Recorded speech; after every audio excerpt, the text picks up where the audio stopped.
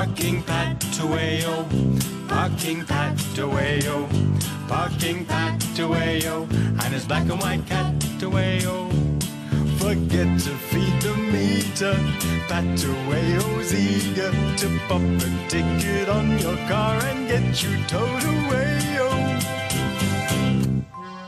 Hello, Parking Pataweyo. Have you spotted a minor parking infringement? Roofer Ronnie hasn't displayed a valid ticket, has he? It's 8:31. He's been illegally parked for 60 seconds. Are you going to give him a penalty charge notice? Good for you. Here comes Ronnie now. I was just popping into Mrs. Watkins' bakery to get some change for the machine, Parking Pataweyo. I'm buying a ticket now. But Parking Pataweyo's pretending to be deaf. It's a £50 fine for you, Ronnie.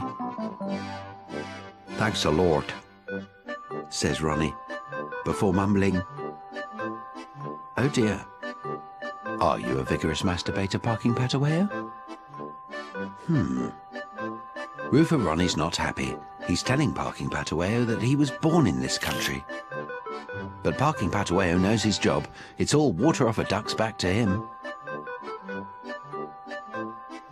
And here comes Policeman Pete.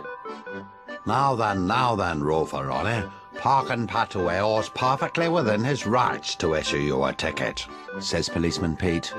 but privately I agree with you, and I was born in this country too. What a clever traffic warden you are.